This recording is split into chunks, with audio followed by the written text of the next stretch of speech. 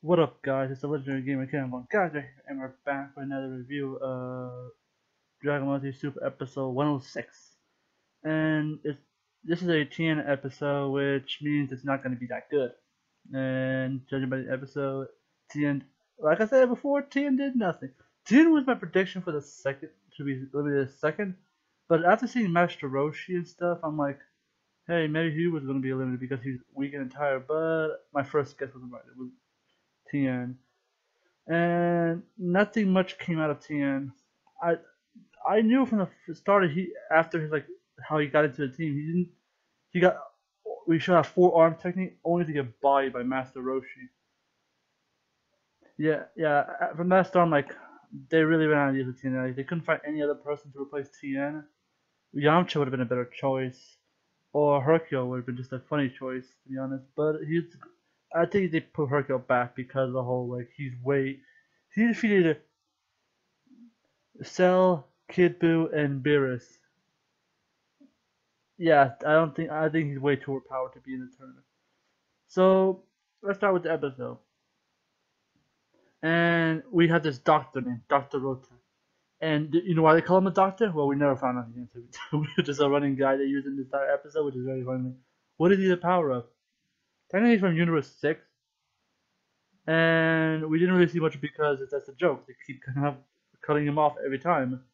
And now we deal with this mysterious sniper. And I thought it would be like a mech conflict, but it's actually a pretty good conflict. Like Prom creates these little orbs that you can like. Prom is basically a freaking reflector. Like you hit an attack on them and it bounces off. And you use also the orbs to like find your location, and you can sense your body heat and stuff. So he's a sniper. Which a lot of people call him a coward. True snipers are coward, especially. But if he was like, it could have been worse. He could have been jumping off doing a 360 no scope. That would have been like much more worse. But honestly, like you can't. Really, I hate when we call a snipers a coward. It's just what they do. They attack long range. It's kind of a style. But they found it difficult because no matter what key attack you use on him, it didn't work. And once again, Piccolo was protecting Gohan as he got shot by an arm twice because of him. They tried many ways of doing it, but he can use heat sensors. They fired heat blast, but it didn't work. They kept seeing him, and it turns out it was Hermilla, this little like falcon thing that was shooting into Prune with great accuracy and just like firing off condensed shots. It's kind of like a special beam cannon, but more like precise, like more concentrated and precise. Which made it harder. First, they had to find him, but they found Prune, but they didn't find the person who was shooting at him. So Goku decides to use their inner Great Ape ability and use Giant Rock Throw, which works because since it's not a key attack, it starts working, which is really funny because like they're just basically throwing rocks at each other, like they're using their like animal instincts and stuff, and which primarily can't deflect a physical projectile, so he has to force dodge. But then we have Tien, who basically tracks down Hermilla, the person who was shooting him, and uses his clones to so that he can create like a little like a cannon fire. Like they basically like he'll shoot them off, kill each of them until he gets close enough, which works, but it kind of looks like it's a bit lazy to be honest. Like I want to see what more Tien could do, but all we always see him do is something he's done in the past.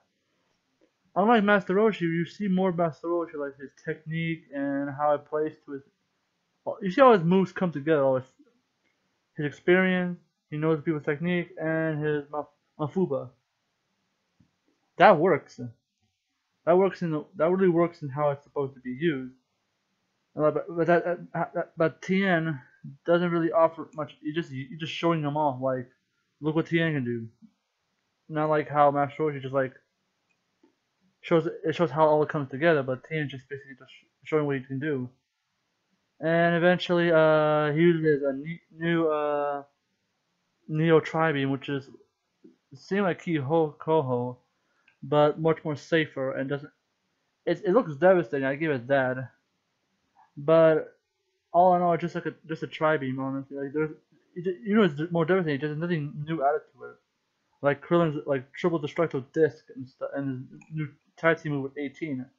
I swear, I really wanted there's gonna be a lot of Tien hating, but a lot of people are probably agreeing with me that Tien didn't really put much new into the table. Like I thought he should have been eliminated first because honestly, when it came to Tien's time, he didn't really show anything with these people.